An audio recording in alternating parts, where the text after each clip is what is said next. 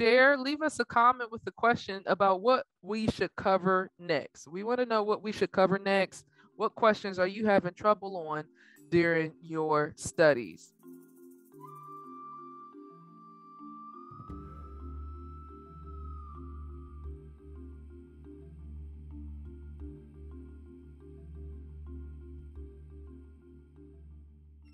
Commercial lines, boiler, and machinery.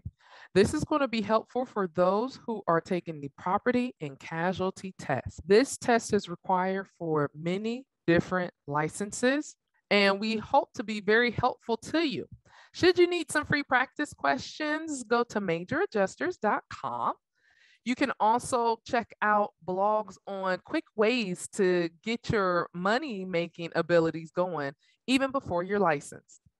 Let's talk about boiler and machinery. What is boiler and machinery insurance, and why is it important to be on the exam? You see, most people don't know that you have insurance coverage for commercial properties too that need coverage.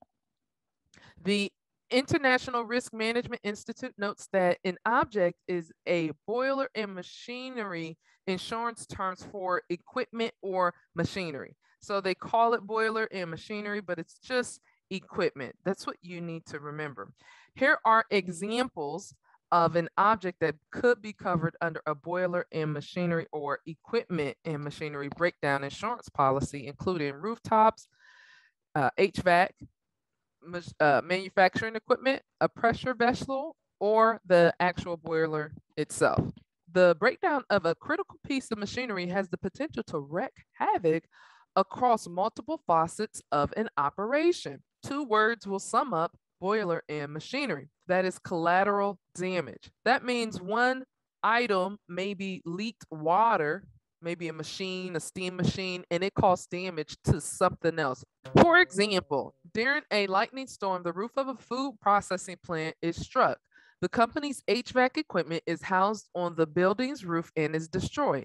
This leads to a chain reaction with over 1 million of finished product spoiling and being discarded. In a company's boiler room, a pressure valve suddenly explodes. The heating system is damaged as a result of that explosion. In turn, that leads to damage outside of the property, and that created a near $500,000 loss of perishable goods. In a company's boiler room, a pressure valve suddenly explodes. The heating system is damaged as a result of the explosion. In turn, that led to a near $500,000 loss of perishable goods. That is the inventory that business may have sold in order to make a profit. The International Risk Management Institute further defines equipment breakdown insurance as coverage for loss due to mechanical or electrical breakdown of nearly any type of equipment, including photocopiers and computers. Equipment breakdown insurance is increasingly replacing traditional boiler and machine insurance, in part simply because the title is more descriptive, I should say, for the coverage provided. You see, in insurance, they want to keep you, the policyholder, ambiguous to what is actually going on. Now that you have folks like myself, which public adjusting really point out and police the insurance companies, we show insurance companies where they have misled, and we educate policyholders on that. Equipment breakdown insurance has much more meaning than boiler and machinery too, because technology changes. So recall, insurance has been around for a really long time. So you may see some ancient terms and wording. Also, today's equipment breakdown policies typically provide slightly broader coverage than traditional BM policies. That's the boiler and machinery. And they usually do not use the specialized terminology found in traditional BM policies. Okay, let's do a self-check. What type of loss would not be covered by the business owner's policy? We have another question that will come up at the end. So watch until the end to get the other question. What type of loss would not be covered? Our practice questions, we always like to highlight the answer when you first see the question, because we don't want you looking at the wrong answer. It actually helps you just identify the right answer right away while you're taking the exam. Commercial lines is next. you have a business owner's policy under commercial lines.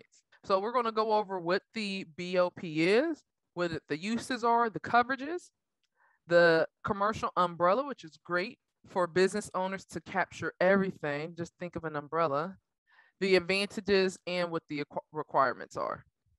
Your business owner's policy, it includes both commercial property and general liability coverages. It bundles property insurance and liability coverage in one handy package. Uses of the business owner policy, or the BOP. Some insurers issue policies on standard insurance service offices forms, while others may use their own proprietary forms. A typical business owner policy combines liability insurance with property insurance. It covers the expenses of the loss or damaged assets. It will also cover legal expenses, lawsuit fees, settlement costs, lawyer payments, etc. It's really good to have. Thumbs up to those who have it. Here's what's covered under the BOP. Buildings located at premises described in the declarations, including machinery and equipment that is permanently installed. Tenant improvements. Business property located in covered buildings. In the event that you are a business that may hold someone's stuff to maybe be worked on, maybe a computer, or maybe you're moving furniture for a customer, that property belongs to somebody else, but maybe in your hands. So if it gets damaged, there's coverage for that. And so that's the glass of the building. There's usually some very low limits to that. General liability coverage, a building owner's policy includes 2/3 liability coverage, bodily injury and property damage liability, personal and advertising injury liability. If you say something against the competitor that isn't true, the advertising injury liability will kick in for coverage. The competitor will have to prove it to not be true. The competitor also has to prove that it was printed. So maybe it was printed in the newspaper or maybe on social media. That is an advertisement and it caused somebody harm. So they do have to show that it caused them harm. If somebody didn't read it and it was still printed, but it caused you no business injury, there may not be anything to cover. Your coverage under your BOP, it also provides certain coverages via